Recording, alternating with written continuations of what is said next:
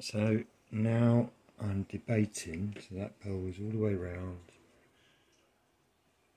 And now I'm debating, do I put fade one shade across here and up the sides, and then another shade from the horns down,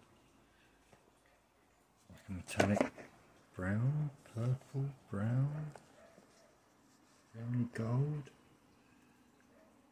purple colour, earthy reds. These are the greens that I'm using for the leaves and stuff that are going on the face. A couple of blues, I think. Right, well, I don't know. Or do I do blue there? Another colour across here, fading out. White in the middle, sparkly, and then just a little bit of something on the edges for the horns.